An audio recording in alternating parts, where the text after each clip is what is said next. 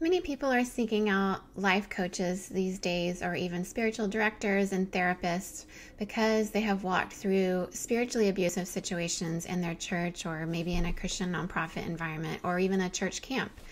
Unfortunately, these stories these days in the United States are not rare, and I lament and I grieve and I relate.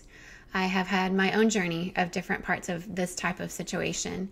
And I wanted to point us today toward a scripture in Matthew. And now Matthew 10, you may have heard of this before. I remember when I first arrived in Indonesia, this was a scripture that my supervisor used to teach us how to have good leadership skills.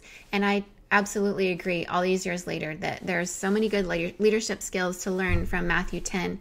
And yet I look at it today with new eyes, recognizing we need these kinds of leaders even in the church space and in the Christian nonprofit space and in our church camps.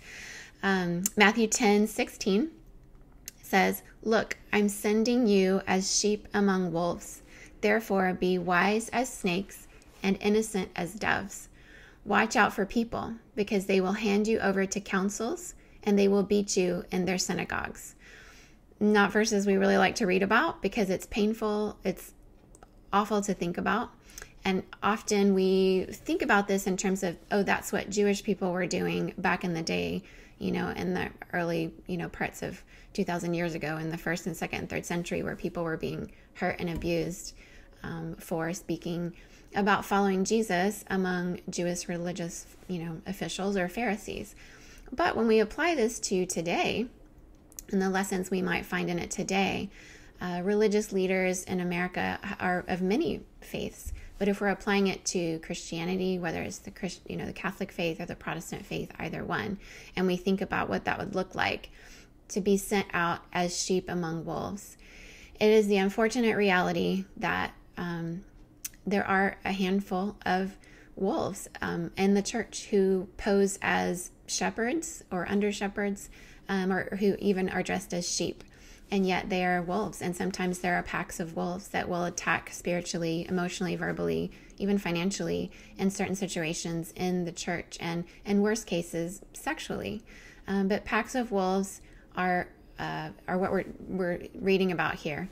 And when they are disguised in different clothing, it can be very difficult to discern that they are there. And so this verse in Matthew is calling the sheep to be wise as snakes. Snakes we don't think of as positive things, but in terms of having wisdom of a snake and knowing how to discern who is who, that is the kind of leadership we need. And we also need to be innocent as doves.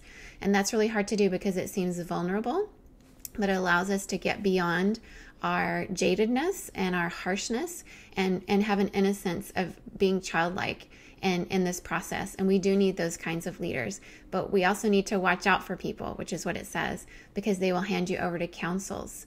We've seen councils both in the Southern Baptist Convention with the executive committee dealing with cases of sexual abuse and mishandling that. And then the phrase, "and they will beat you in their synagogues." We don't really have as many stories of physical abuse in the church and nonprofit and church camp space, although that is happening. But sometimes you can feel emotionally beaten up, or you can feel spiritually or financially, and then often even sexually abused in these synagogues or, house of worship. And so I encourage us to do what this verse says, or these verses say, to be wise and to be innocent and to watch out. These are the kind of leaders that we need. And as we walk through the pain of spiritual abuse, maybe individually and certainly collectively, I think there's a lot of opportunity for us to be the kind of leaders that were like Jesus, who are on the side of the oppressed, who stopped by the side of the road, as he said, with this, who the Samaritan stopped and took a man in and took care of his wounds and paid for his hotel bill to stay in the inn and took care of him. And so spiritually speaking, for the wounded ones among our faith communities, we need the kind of leaders who are stepping out in faith, hope, and love. And I encourage us to all step into this verse together, to be wise and to be innocent and to watch out for those among us who are being oppressed, because we see throughout Scripture that God is on the side of the oppressed, and that's the side that we as leaders want to be on.